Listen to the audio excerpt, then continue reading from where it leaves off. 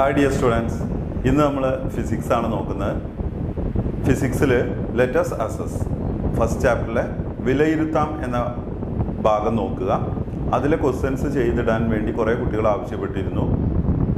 അത്തരത്തിൽ നമുക്കൊന്ന് നോക്കാം. എക്സാമിന് മുന്നേ എങ്ങനെയെങ്കിലും ഫിസിക്സ് കെമിസ്ട്രി തുടർ പ്രവർത്തനങ്ങൾ നമുക്ക് കംപ്ലീറ്റ് ചെയ്യാൻ പറ്റുമെന്നുള്ളത്.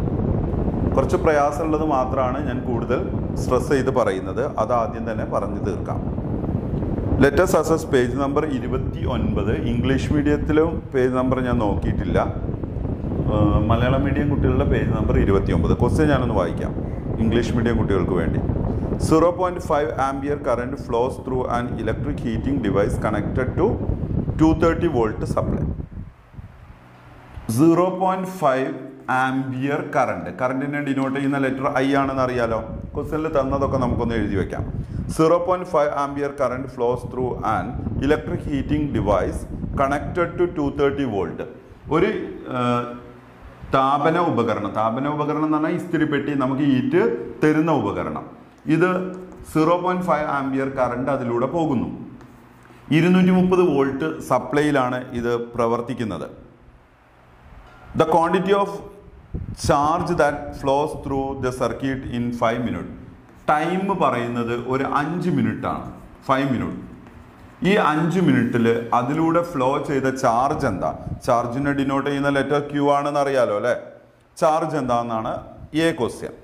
B question, calculate the quantity of heat generated when current flows in the circuit four 5 minute. അവിടുത്തെ ഹീറ്റ് കണ്ടുപിടിക്കണം. ടൈം 5 മിനിറ്റ് തന്നെയാണ്. How much is the power of the heating device connected to the circuit if we ignore the resistance of this wire? Resistance of the wire നമ്മൾ ignore ചെയ്താൽ, അതായത് പ്രതിരോധം നമ്മൾ അവഗണിച്ചാൽ അവിടെ ആ ഉപകരണത്തിൻ്റെ പവർ എത്ര? ഇതാണ് നമ്മുടെ ചോദ്യത്തിലെ കണ്ടന്റ്. നമുക്കിതൊന്നും ചെയ്യാം. ക്വസ്റ്റ്യൻ ഞാൻ ഒന്നും കൂടി പറയാം. ഒരു താപന ഉപകരണം എന്ന് പറഞ്ഞു കഴിഞ്ഞാൽ ഇസ്തിരിപ്പെട്ടി ഒരു താപന ഉപകരണമാണ്, ഒരു ഹീറ്റിംഗ് ഡിവൈസ് ആണ്. നമ്മൾ കറണ്ട് കൊടുക്കുമ്പോൾ ചൂട് തരുന്നതാണ് താപനോപകരണങ്ങൾ എന്ന് പറയുന്നത്. ആ താപന ഉപകരണത്തിന് 0.5 ആംപിയർ കറണ്ട് അതിലൂടെ ഒഴുകുമ്പോൾ, ഇതാ ഒരു നിക്രോം കമ്പിയിലൂടെ ഒഴുകുന്നത് മനസ്സിൽ സങ്കല്പിച്ചാൽ മതി. നിക്രോം കമ്പിയിലൂടെ 0.5 ആംപിയർ കറണ്ട് ഒഴുകുന്നു. 230 വോൾട്ട് സപ്ലൈ ആണ്. 5 മിനിറ്റ് ഇങ്ങനെ പ്രവർത്തിപ്പിച്ചു കഴിഞ്ഞാൽ അതിലൂടെ ഒഴുകുന്ന ചാർജ് എത്ര? അതുപോലെ തന്നെ അവിടെ ഉണ്ടാവുന്ന ഹീറ്റ് എത്ര, പവർ എത്ര? ഇത്രയും കാര്യങ്ങളാണ് നമ്മൾ നോക്കേണ്ടത്. ചാർജ് കണ്ടുപിടിക്കാൻ ക്വസ്റ്റ്യൻ ചാർജാണ്. ചാർജ് കണ്ടുപിടിക്കാനുള്ള ഇക്വേഷൻ IT അറിയാലോ. ചാർജ് കണ്ടുപിടിക്കാനുള്ള ഇക്വേഷൻ I × T. ഇനി നമുക്ക് ഇവിടുത്തെ കറണ്ട് 0.5 ആണെന്നും ടൈം എത്രയാണ്? 5 മിനിറ്റ്. നമുക്കറിയാം മിനിറ്റിനെ സെക്കൻഡിലേക്ക് ആക്കണം എന്നുള്ളത്. 5 6 30 300 സെക്കൻഡാണ് ഇവിടുത്തെ ടൈം. സെക്കൻഡിലാക്കിയിട്ടേ നമുക്ക് ചെയ്യാൻ പാടുള്ളൂ. 300 സെക്കൻഡാണ് ടൈം. ഇനി നമുക്ക് ഇൻറ്റു ചെയ്യും. 3 5 15 2 സീറോസ് ഉണ്ട്. അതിനുശേഷം ഒരു പ്ലേസ് ഡെസിമൽ ഉണ്ട്. ഡെസിമലിന് ശേഷം 0 വന്നാൽ നമുക്ക് വേണ്ട. അപ്പം 150 കുളോം ചാർജാണ് ഈ ഉപകരണത്തിലൂടെ ഒഴുകിപ്പോകുന്നത്. ബി ക്വസ്റ്റ്യൻ, ഇവിടെ ഹീറ്റ് എത്ര എന്നുള്ളതാണ്. ഹീറ്റ് കണ്ടുപിടിക്കാൻ നമുക്ക് H = I² RT, H = VIT, H = PT, H = V²T/R. ഇത്രയും ഇക്വേഷൻസ് നമുക്കറിയാം. ഇവിടെ നമുക്ക് ഏത് അപ്ലൈ ചെയ്യാം? V ഉണ്ട്, I ഉണ്ട്, T. വിറ്റ് എന്നുള്ളൊരു ഇക്വേഷൻ ഉപയോഗിക്കാം. VIT അത് ഉപയോഗിച്ചൂടെ? ഞാൻ H = VIT, I² RT ഉപയോഗിക്കാം. പക്ഷേ റെസിസ്റ്റന്റ് കണ്ടുപിടിക്കേണ്ടി വരും. അപ്പോൾ VIT ഉപയോഗിച്ചു. കാരണം വോൾട്ടേജ് തന്നിട്ടുണ്ട്, കറണ്ട് തന്നിട്ടുണ്ട്, ടൈം തന്നിട്ടുണ്ട്. അപ്പോൾ നമുക്ക് H = VIT. V വോൾട്ടേജ് എത്രയാണ്? 230 വോൾട്ട് ഇൻറ്റു കറണ്ട് എത്രയാണ്? കറണ്ട് നമ്മൾ 0.5 ഇൻറ്റു ടൈം 300 സെക്കൻഡ്. ഞാൻ ഈ ഒരു പ്ലേസ് ഡെസിമൽ ഒഴിവാക്കാൻ ഞാനൊരു കാര്യം പറയട്ടെ. ഈ ഒരു പ്ലേസ് ഡെസിമൽ അറിയെങ്കിൽ മാത്രം ചെയ്താൽ മതി. ഒരു പ്ലേസ് ഡെസിമൽ നിങ്ങൾക്ക് ഒഴിവാക്കുമ്പോൾ ഒരു സീറോനെ ഒഴിവാക്കിയാൽ മതി. 2 പ്ലേസ് ഡെസിമൽ വരുമ്പോൾ 2 സീറോനെ ഒഴിവാക്കുക. ഇൻറ്റു ചെയ്യുമ്പോൾ അപ്പോൾ നമുക്ക് അതിനെ ആ ഡെസിമൽ ഉണ്ട് എന്നൊന്ന് വിചാരിച്ചപ്പോൾ ഇവിടെ നോക്കൂ.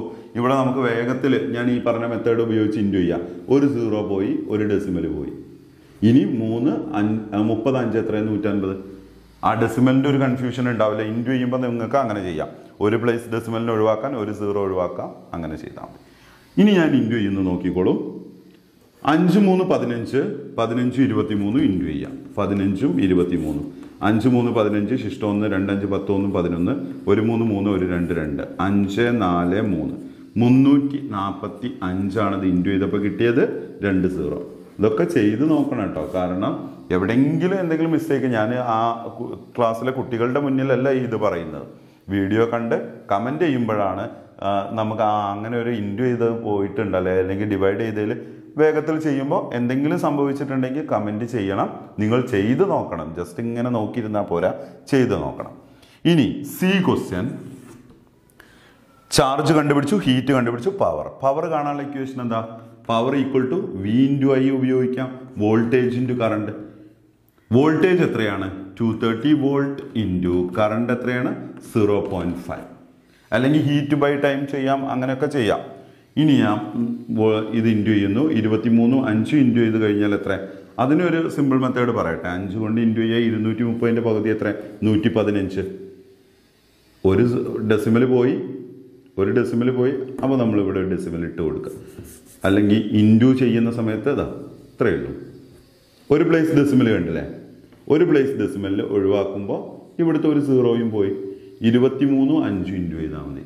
23 5 5 3 15 ശിഷ്ടം 1 2 5 10 1 11. ഇത്രയേ ഉള്ളൂ. പവറിൻ്റെ യൂണിറ്റ് വാട്ട്. തുടർ പ്രവർത്തനത്തിലെ ഒന്നാമത്തെ ക്വസ്റ്റ്യൻ നമ്പർ 2 ആണ്. നമുക്ക് ഈ ചാപ്റ്ററിൽ നമ്മളിപ്പോൾ ഇടുന്ന വീഡിയോയിലെ ഫസ്റ്റ് ക്വസ്റ്റ്യൻ ആണ്. നമുക്ക് അതേ പേജിൽ തന്നെയുള്ള തേർഡ് ക്വസ്റ്റ്യൻ നോക്കാം. ലെറ്റസ് അസസ് അല്ലെങ്കിൽ വിലയിരുത്താന്നുള്ള ആ ക്വസ്റ്റ്യനിൽ മൂന്നാമത്തെ ക്വസ്റ്റ്യൻ ആണ്. ആ പേജിലെ മൂന്നാമത്തെ ക്വസ്റ്റ്യൻ ആണ് ഞാൻ ഇനി പറയുന്നത്.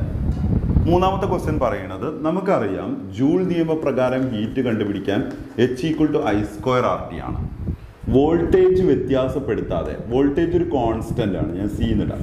വോൾട്ടേജ് വ്യത്യാസപ്പെടുത്താതെ പ്രതിരോധം വർദ്ധിപ്പിച്ചുകൊണ്ടേയിരിക്കുക, റെസിസ്റ്റൻസ് ഇൻക്രീസ് ചെയ്തുകൊണ്ടേയിരുന്നാൽ ഹീറ്റ് ഇൻക്രീസ് ചെയ്യുമോ ഡിക്രീസ് ചെയ്യുമോ?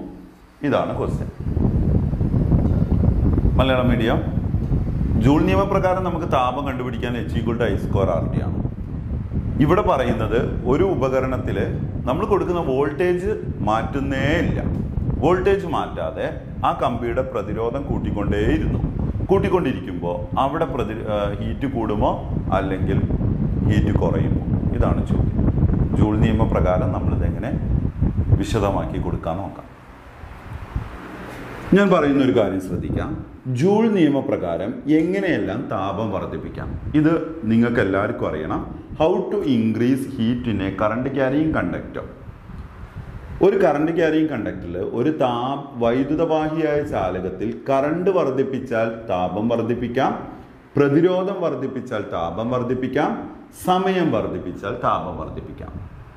എന്നാൽ ഇവിടെ താപം വർദ്ധിപ്പിക്കുന്നതിൽ പ്രധാന പങ്ക് ഏറ്റവും കൂടുതൽ ഡിപ്പെൻഡ് ചെയ്യുന്ന ഫാക്ടർ എന്ന് പറഞ്ഞു കഴിഞ്ഞാൽ കറണ്ടാണ്.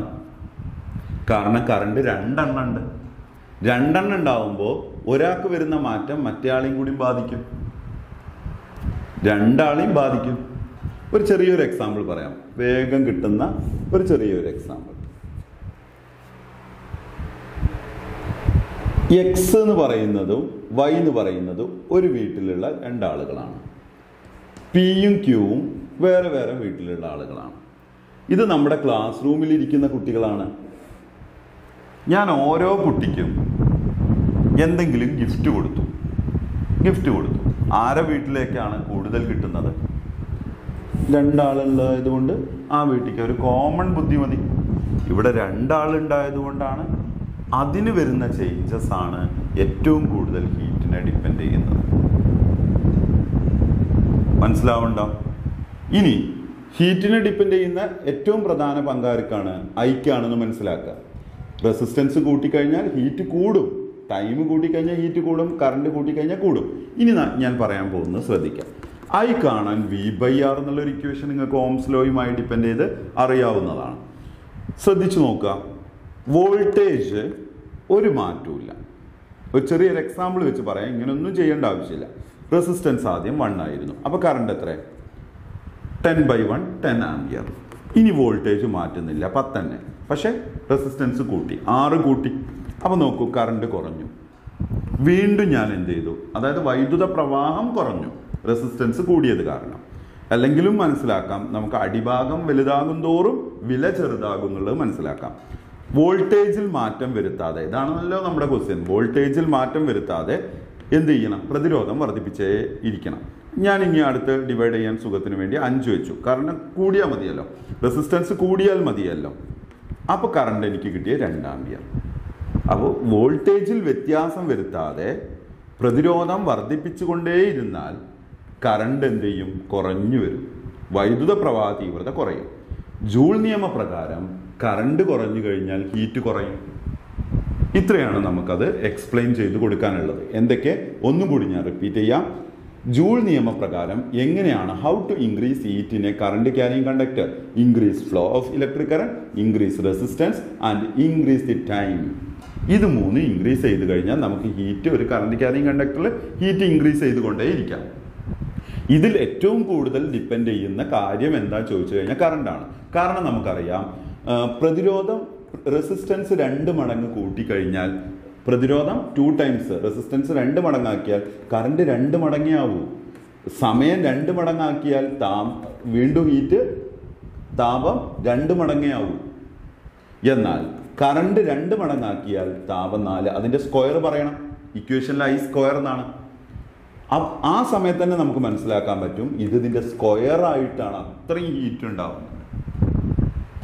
അതുകൊണ്ട് നമ്മൾ എക്സ്പ്ലെയിൻ ചെയ്ത് കൊടുക്കണം. I = V/R ആണ്. ഇവിടെ റെസിസ്റ്റൻസ് ഇങ്ങനെ ഇൻക്രീസ് ചെയ്തു, വോൾട്ടേജിൽ ഒരു മാറ്റമില്ല, റെസിസ്റ്റൻസ് അങ്ങനെ ഇൻക്രീസ് ചെയ്ത് കഴിഞ്ഞു കഴിഞ്ഞാൽ I കുറഞ്ഞുകൊണ്ടേയിരിക്കും. I കുറയുമ്പോൾ ഹീറ്റ് എന്ത് ചെയ്യും? അക്കോർഡിംഗ് ടു ജൂൾസ് ലോ എന്ത് ചെയ്യും? ഹീറ്റ് കുറഞ്ഞുകൊണ്ടിരിക്കും. പറഞ്ഞത് മനസ്സിലായല്ലോ? എക്സാമിന് ചോദിക്കാൻ സാധ്യതയുള്ള ഒരു കൺഫ്യൂസിങ് ഭാഗമാണ്. കാരണം നമ്മളെല്ലാവരും വിചാരിക്കും റെസിസ്റ്റൻസ് കൂടുമ്പോൾ ഹീറ്റ് കൂടൂല. പെട്ടെന്ന് ഒരു ഉത്തരം എഴുതാൻ നമ്മളെല്ലാവരും ശ്രമിക്കും. ഒരു കമ്പിക്ക് റെസിസ്റ്റൻസ് കൂടുമ്പോഴാണ് അതിൽ ഹീറ്റ് കൂടുന്നത്. നിക്രോം വയർ അതൊക്കെ ഒരു എക്സാമ്പിൾ അല്ലേ? റെസിസ്റ്റൻസ് കൂടുമ്പോൾ ഹീറ്റ് കൂടും. ഈ ഒരു ക്വസ്റ്റ്യനിൽ ഇങ്ങനെ നോക്കൂ, വോൾട്ടേജിൽ മാറ്റമില്ലാതെ റെസിസ്റ്റൻസ് അങ്ങനെ കൂട്ടിക്കൊണ്ടിരുന്നാൽ കറണ്ട് അങ്ങനെ ഫ്ലോ ഓഫ് ഇലക്ട്രിക് കറണ്ട് കുറയും. കറണ്ട് എത്തിയെങ്കിൽ മാത്രമല്ലേ ആ കറണ്ടിന് ഹീറ്റാക്കാൻ കഴിയുള്ളൂ. റെസിസ്റ്റൻസ് കൂടുക എന്ന് പറഞ്ഞാൽ അവിടെ ബ്ലോക്ക് ചെയ്യുക എന്നുള്ളതാണ്. കറണ്ട് കൂടുതൽ ഒഴുകി വന്നാലല്ലേ അതിനെ ബ്ലോക്ക് ചെയ്ത് ഹീറ്റാക്കാൻ കഴിയുള്ളൂ. ആ തരത്തിലൊന്ന് ചിന്തിച്ച് നോക്കുക, എന്നിട്ട് ഇതിൻ്റെ ആശയം ശരി. ഫിസിക്സ് വീഡിയോ ചെയ്യാൻ കാരണം ഒരുപാട് കുട്ടികൾ ഫിസിക്സും കെമിസ്ട്രിയും ഒന്നും നോക്കുന്നില്ലല്ലോ എന്ന് പറഞ്ഞുകൊണ്ടാണ്. ഉപകാരപ്പെട്ടു എന്ന് കരുതുന്നു. മാക്സിമം കുട്ടികൾക്ക് ഷെയർ ചെയ്യുക, സപ്പോർട്ട് ചെയ്യുക. Thank you.